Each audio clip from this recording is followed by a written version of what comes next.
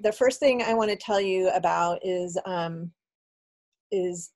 to encourage you that if you want to use FAANGMine, to set up your own account for FAANGMine. And so to do that, you would click Login, and then over here where it says Create Account, you just click Create Account Now, and you'll enter your email and just create a password. And so, and then I'll log into mine right now. I have several accounts. And so the examples that I'll be showing you today require uploading lists of IDs or coordinates from genome coordinates to do a region search. And so doing uploading lists and saving lists requires you to have an account. You can do some things without an account, but most of the useful tools require having an account.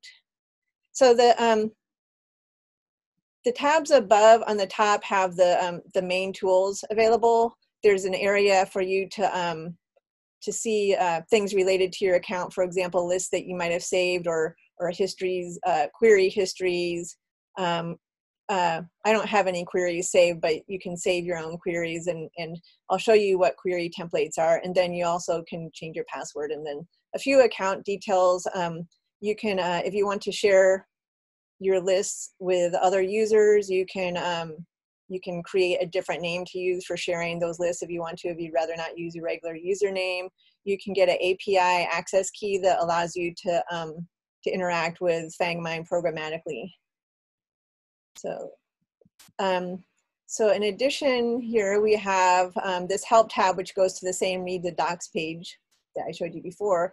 And then we have the data sources tab that shows you all the data in the current release. And so this data is divided up into categories, and then each section will shows a data set and then different organisms for which that data set is available, and then specific releases for that data. And so sometimes each organism will have a different release. And then there'll also be a publication link from where that data came from, and then also the link to the data itself. And so you'll see that we have RefSeq and Ensembl genes. We have ortholog and paralogs from several sources, proteins from UniPro, protein domains from InterPro, interactions from BioGrid and Intact, several different ontologies, pathways from Kagan Reactome, PubMed, QTL from Animal QTLDB, SNP data, and this actually comes from Ensembl variation. And then we also have variant effects from Ensembl variation. And then here's where it lists the specific chromosome assemblies that we have in FAANGMine. So a little bit about the chromosome assemblies. We try to use the latest assembly available, but the most important rule is that we want the assembly to be supported by both Ensembl and NCBI, because by having the assembly in those resources, it kind of allows many other data sources to be available. So, so for example, the sheep genome that we have as OARV 3.1, that is not the newest genome assembly available, but it's the latest assembly available at Ensembl, because I think they're waiting for the very newest before they update their assembly. So we use this assembly since it's in Ensembl. Some other things about the data is that you'll notice that not all data is available for all species. For example, the QTL data, we have only 4 species here. And so if you ever wonder whether a certain data set is available for your species, you can look at this data source page. And another thing that I would like to point out is that when you use a data set in your research and you publish, even if you're using FAANGMine as your tool, you should cite the data that you used using the paper from that data. So for example, if you use animal QTL data from FAANGMine, you should still cite the animal QTL DB paper. That's really important for the other resources so that they can continue on getting support. And so that's why we provide the links. We try to keep these as up to date as possible so that you can just click here to get the publication to put in your paper. Let's see. So what else? Where are we going to go next? I'm going to take you back to the home page. And now I'm going to start showing you how to search FAANGMine in various ways. And so FAANGMine has some really simple search methods and some pretty sophisticated search methods. And so I'll start out with the simplest, which is just a keyword search that you can enter anything into this quick search box. IDs, gene symbols, ontology terms, or just, you know, keywords from descriptions. And so this actually does just a text lookup of the database. And so I've entered a gene symbol, and I'll just click search. And so it searches the database to find all the records that have that text in it. And so it will give you this little, this filtering thing on the side that allows you to select a category so that you can further filter your results. So this gene symbol name is actually found in several different kinds of data records, but what I'm really interested in is the gene itself. So I'll click gene here. And then it also shows which organisms it's found in. So if I'm interested in horse, for example, I could click here. And then now I've narrowed it down to just 2 different records. And so it shows that it's in both the RefSeq data set and the Ensemble data set. So if we just click on one of them, it brings you to the gene report page. I just want to point out that every so often you get this, this strange error that we will try to fix in our next release. It's not consistent, and it doesn't affect your data, so I will just hide it. So the gene report page shows the kind of typical information that you have in a gene report page. But the difference between FAANGMine, which is based on the InnerMine platform, is that most of the data categories are shown as tables. And so even this table with only 1 row that shows the database cross-reference between the NCBI gene. So we have an NCBI gene here, and this is the corresponding ensemble gene. So this is shown as a table. We have a graphical of the transcripts, but then as we go down, we can see more tables. And so an advantage of having tables is that you can export any one of these if you want to. And so you can export any of these into a tab delimited file. And these are the same kind of tables you get whenever you do a query. So most of it's tables. The gene ontology here is not tables. There's pathway shown as a table and so on.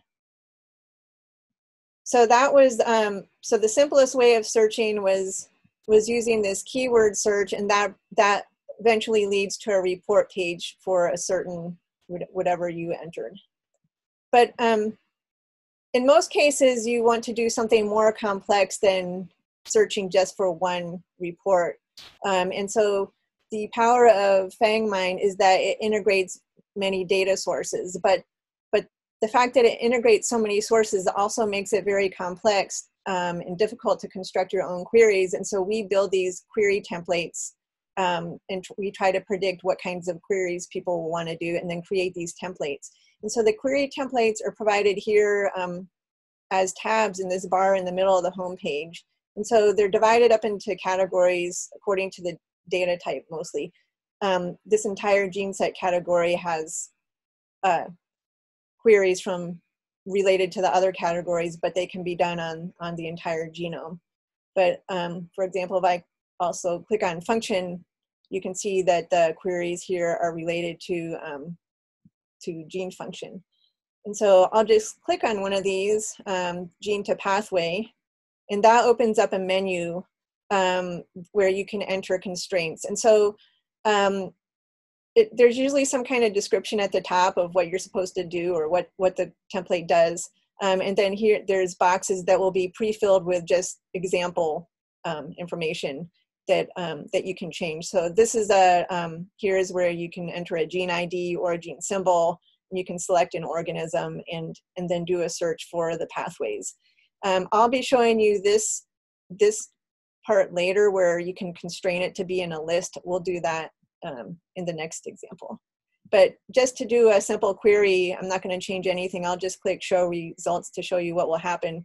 So you just click show results in the template, and then you get the output. And again, it's shown as one of these tables. So these tables are very manageable. You can you can use the icons at the tops of the columns to do different things. You can sort the column just by clicking those little up-down arrows. I just sorted based on the pathway name. You can remove the column altogether. You can just make the column disappear in case you have so many columns you can't see everything. You just hide it for a little while. You can filter. This would be mostly based on quantitative information.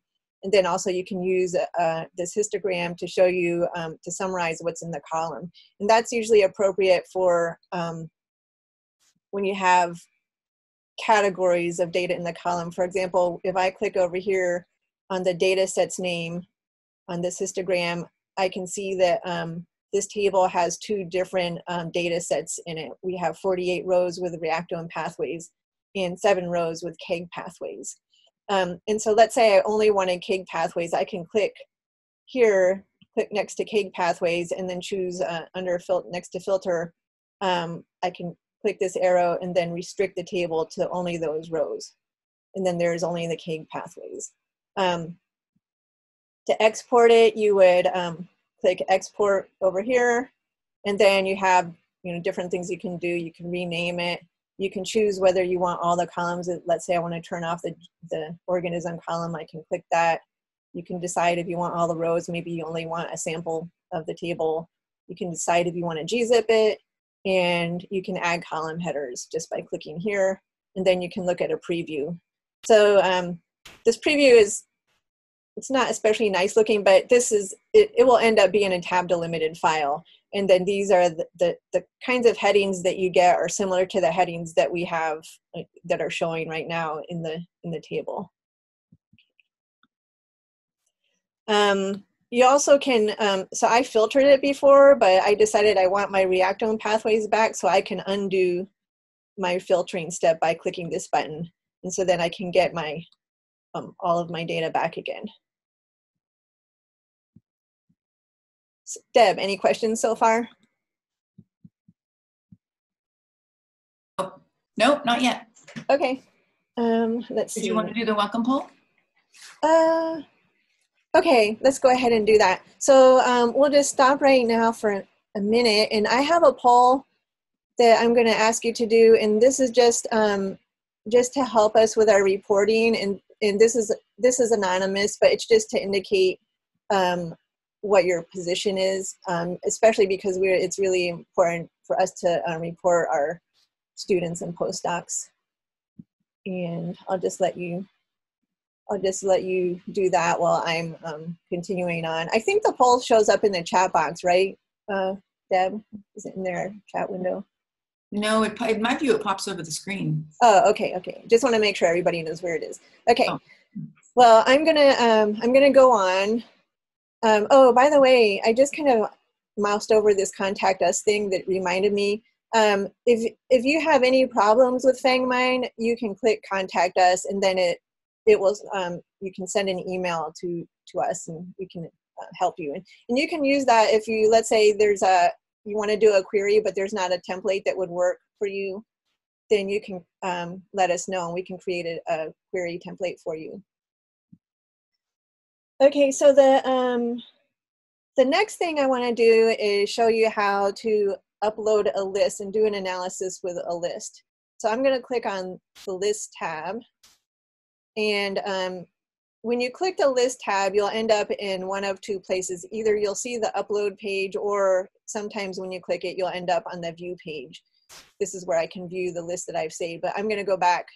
So if you're in the wrong one, just click one of these to get back to where you want. So I want to be on the upload page.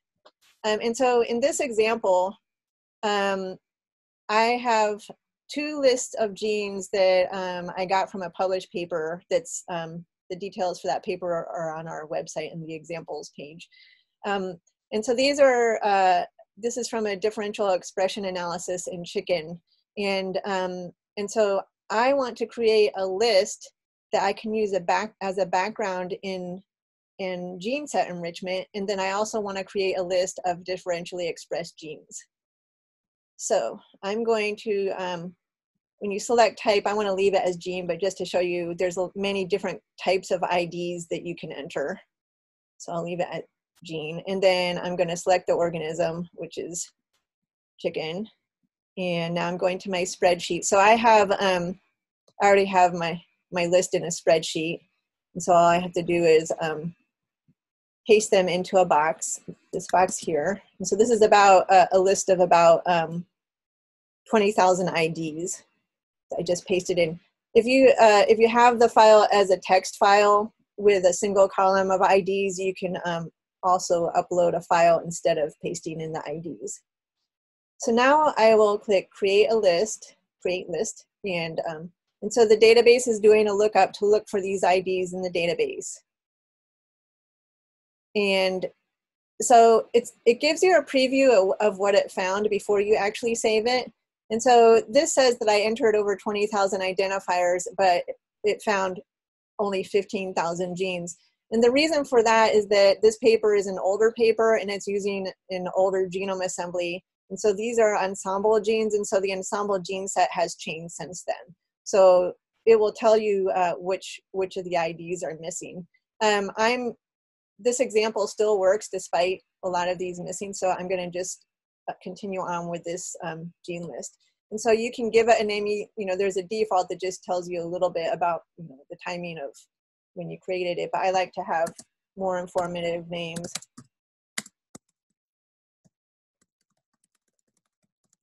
And then so after you enter a name, you can just click save a list of genes. And so there, now I've saved the list. So every time you save a list of anything, no matter what kind of ID it is, there you'll get to a table that just gives you some default information about those IDs. And then if you scroll down, you'll notice these things called widgets, where it automatically does gene ontology enrichment for every gene list you upload. But I'm not interested in this gene ontology enrichment because this is my background gene list, and so I don't actually want to look at the gene ontology enrichment for that, so I will ignore that. And I'm going to go, first let me show you view. So you can see here that there's my list that I just saved, and these are lists that I've saved before. And just to let you know about the colors of the background, the lists that have a white background are all default lists that are available to all users even before you've saved any list. And so these represent all the entire gene sets. And then, but the list with a light purple background, or the list that I've saved in my account. So now I'm going to go back to upload, and I will upload a my background, I mean, not my background, my differentially expressed genes. So I have that already, and I'll just copy these, paste them in, and click create list again. And so again, I lost some of the IDs because these are genes from an old assembly. So I'm going to just give it a name, and then save this list. So this is the list that I actually want to do gene ontology enrichment on. So when you scroll down, you'll notice that it takes a few moments, and so rather than waiting for this ontology computation to be done, I'm going to, since I've prepared for this tutorial, I'm going to use information that's cached. So every time you do an analysis and an ontology enrichment with a list, the results are cached. And so the next time you do it, it's faster. So I'm actually going to go back to a list that I saved earlier to make ontology go a lot faster during this, or enrichment goes faster during this tutorial. So, so here it is. So there's several different enrichment widgets. People are mostly usually interested in the gene ontology and pathway. So, so an important thing, we have some important things you need to do to make sure you don't have false positives in your results.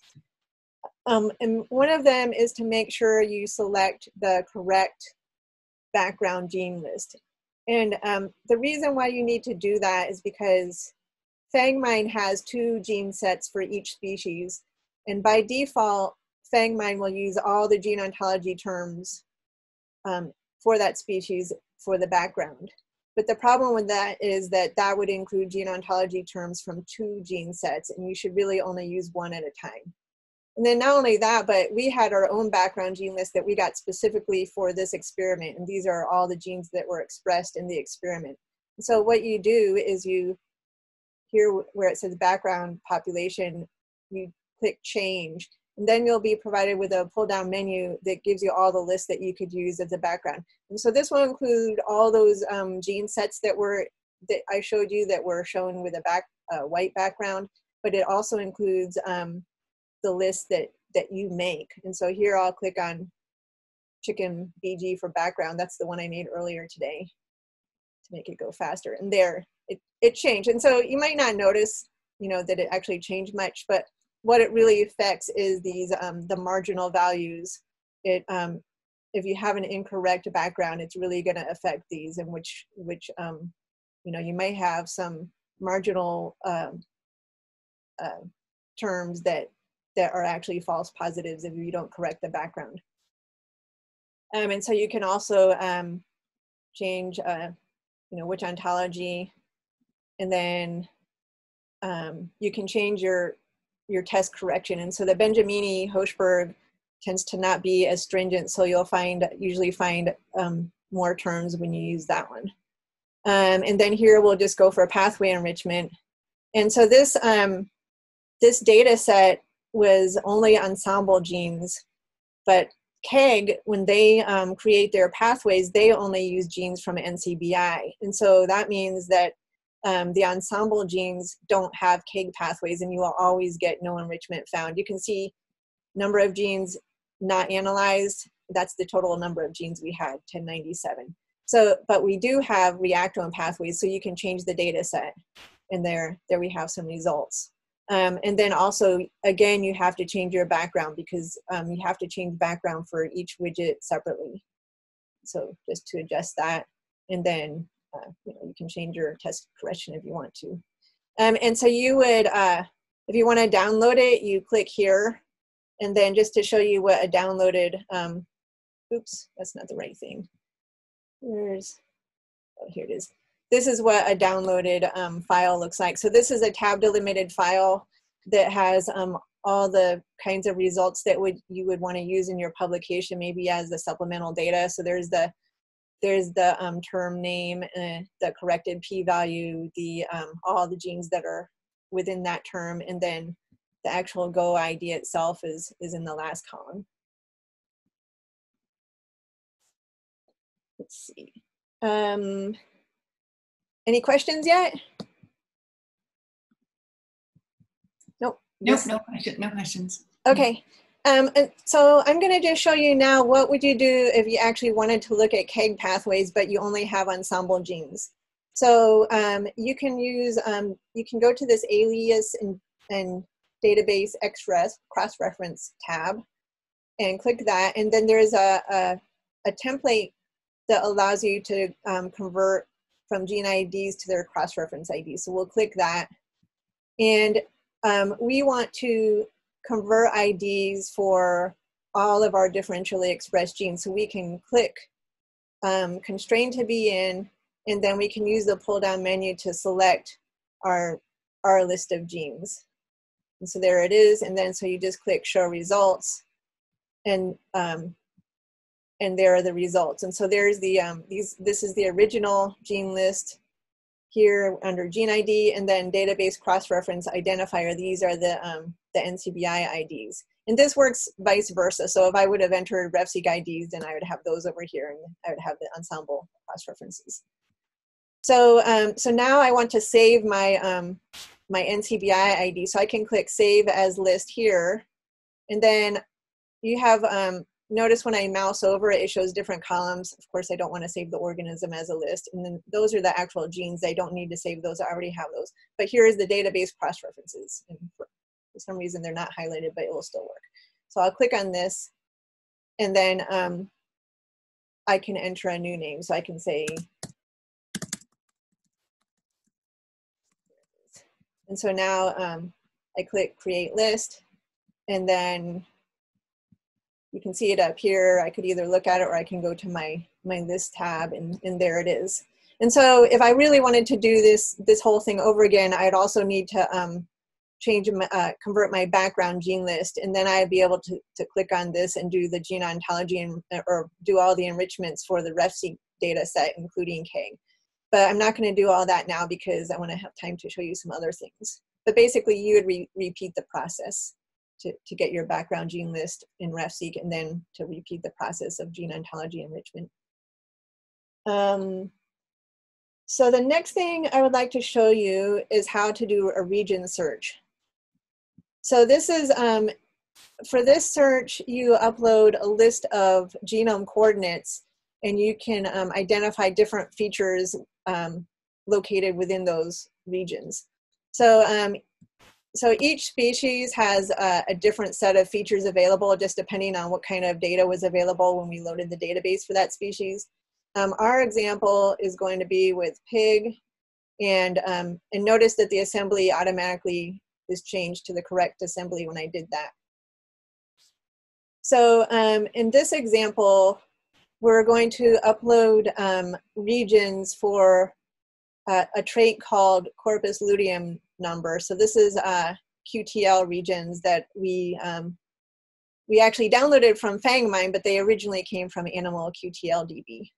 So, and I would like to identify the genes within those regions. So I'm gonna click next to select feature types to unclick all these other things, and then I'm gonna just click gene here.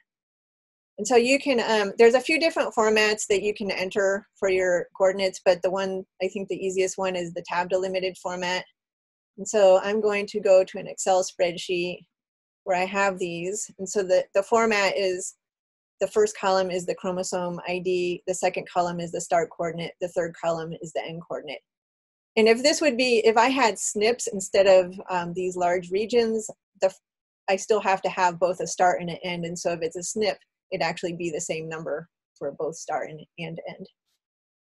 So I'll just copy these into the text box. And so the nice thing is when you do this from an Excel spreadsheet, it actually maintains the tab delimited format when you paste it in.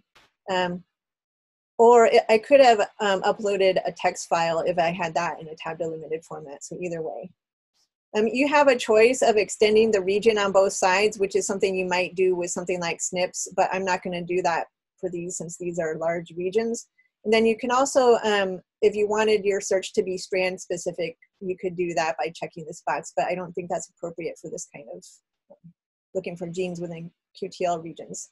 So I will click search. And so, so it does the search. The search is pretty fast, but this one is extra fast because I did the search earlier today, and so it's cached. But so you might wait a minute for the search to be completed, depending on how many regions you upload.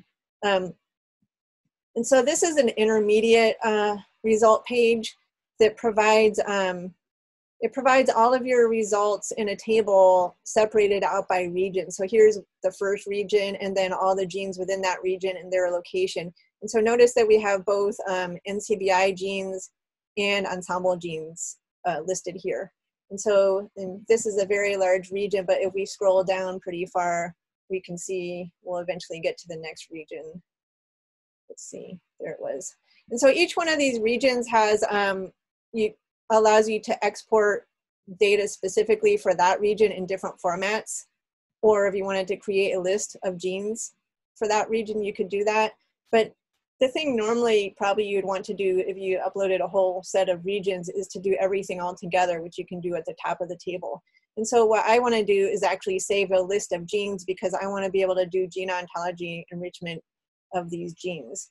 So I will click go here, and then these the list has been saved, and we're back in a page that looks just like the list analysis page. So it's the same output. The main difference when you save a list from regions, you don't get to give it your own name. Instead, it just gives it a name that looks like this, all regions gene list, and then it just assigns a number depending on how many you already have. You can actually go into your FAANGMine account and change names of these lists to something that would be more informative. So, so now we have a list that includes both RefSeq and ensemble genes. And so, of course, this gene ontology enrichment is automatically done, But this is also not an appropriate result because we have two gene lists mixed together. So every time you do an enrichment, you need to read this little section here to remind yourself of things that you should do. And so this first list tells you what, the first item tells you what to do if you have different, multiple gene sets in your list. And I'll show you what to do. But I just want to point out that every time you do an enrichment, you should read this and make sure you do this. Otherwise, you'll get false positives. It could be that there's actually no enrichment at all, and you'll have a whole bunch of things looking enriched because you have twice as many genes as you should have. So, so what you need to do is actually filter to save each gene source separately. And so you do this with the view column summary in the above the gene source column. And so you click on that, and it actually spends some time doing a lookup, and it actually takes a few minutes. So I'm going to cheat again, and I'm going to go to my older cached list, which is here, so that it will go fast. This is actually the same list that I saved earlier today. And so then when I click this, it goes very fast. And so this is what will eventually happen. It could take a minute or two to do this the first time you do a particular list. So you can see I have, it's about half and half RefSeq and ensemble genes. So I can just click one of them and then say restrict table to matching rows. And so now I have only RefSeq genes. And so then I'm going to make a new list, which will be only RefSeq.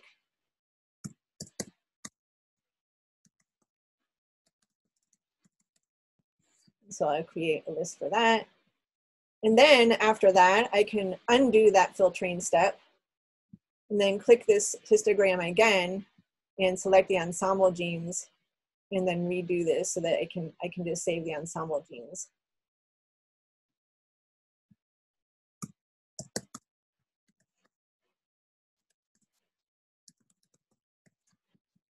There, so now I have two lists. So I'm going to scroll down and show you that we still have this enrichment here. But the thing is, even though I separated out the list, these results are still the same. These are still the same original ones that we had before.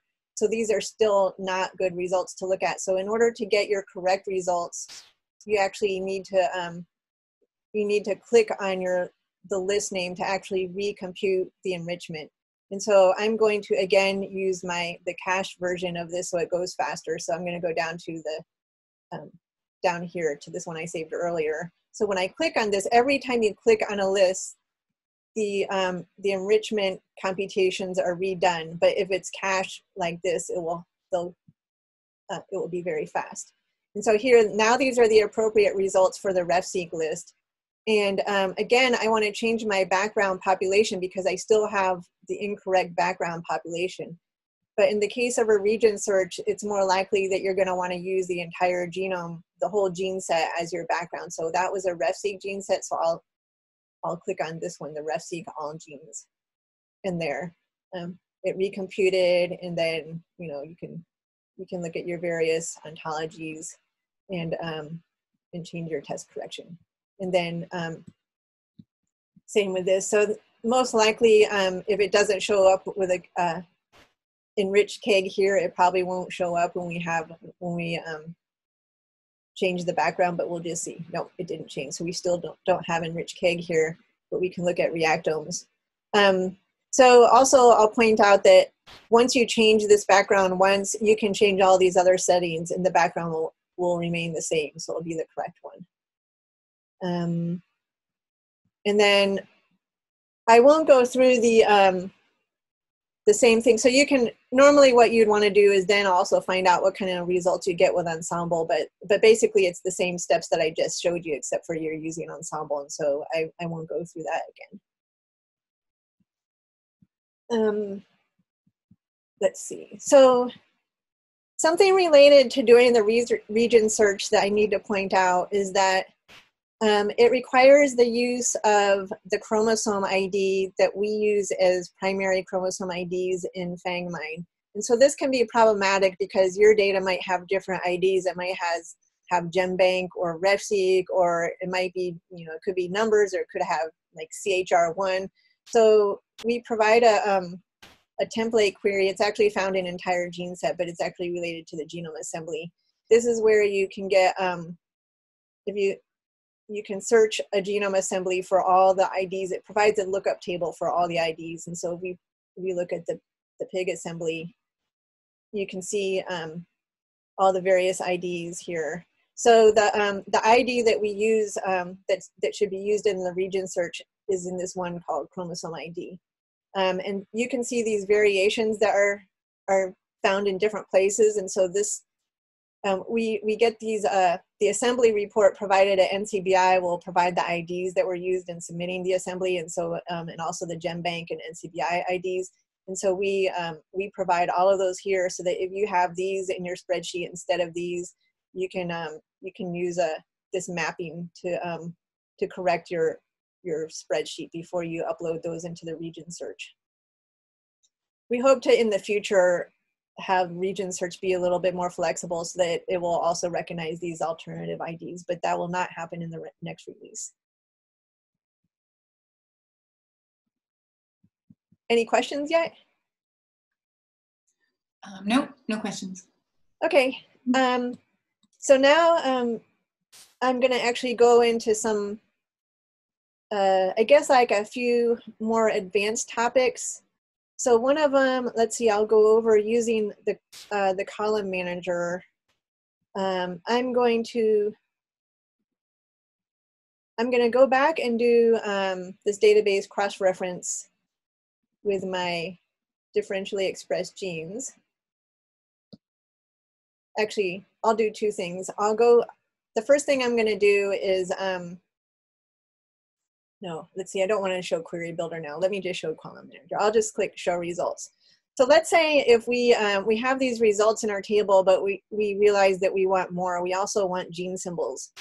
So after you have a table, you can click on manage columns, and it allows you to do different things. One thing is that you can set up sort to sort on multiple columns, which I'm not going to show you now because I don't think I want to do that now. But you can also, you can get rid of columns, and I think the most common thing that I do is add columns with this column manager. So when you choose that, it's going to show you kind of a tree based on the data type the main data type of the table, which here is the gene, and it will show different kinds of data attached to the gene. And so the things shown in highlighted in gray are columns that are already in the table, but let's say we want to add the symbol, which actually is up here. We can click on this. And then I also want the symbol for the database cross-reference, so I can scroll down until I see that there's a database cross-reference, and this is actually for the cross-reference gene itself.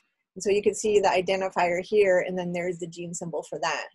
So I can say add 2 new columns, and then there they are. Let's say I want my gene symbol for the gene to be next to the gene ID. I can use this up arrow to get it in the right place, and then I want to move this one up to there.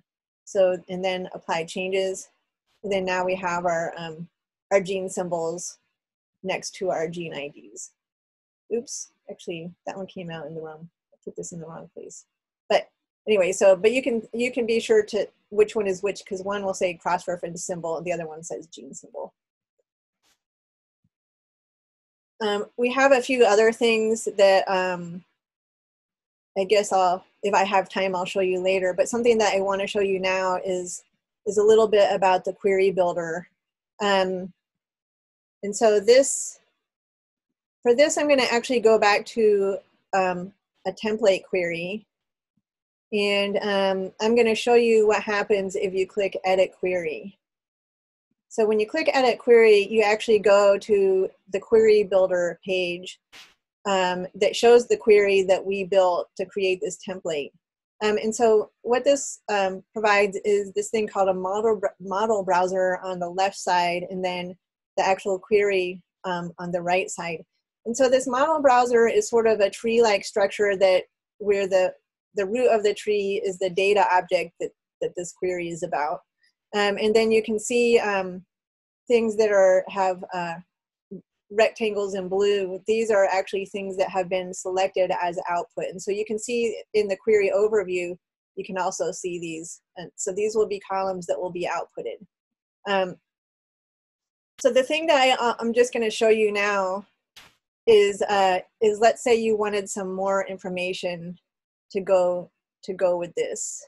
Let's say I want to add the gene length for the gene.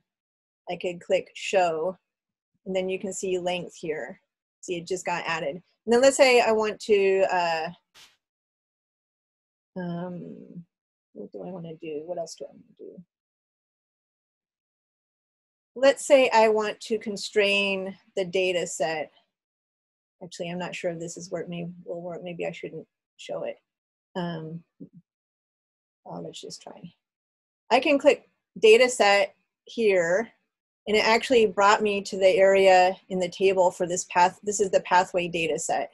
And this is the data set itself. And so remember, we have both KEGG and reactome pathways. And so I can click constrain, and then, ooh, I chose a hard one because there's so many data sets to choose from. Let me see if I can find the right one.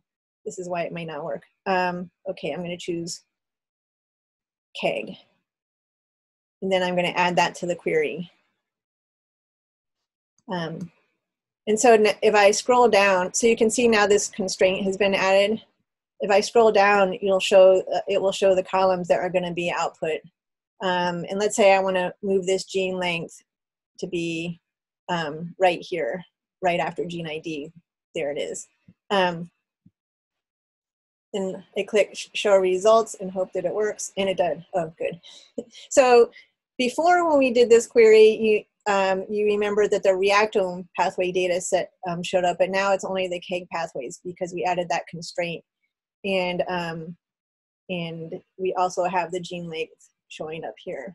So that was just kind of a little preview about the query builder. There's a lot more to learn about it. You know, for example, how to build a query from scratch. And so at some point, we'll have a more advanced tutorial where we will provide more details about how to build your own queries.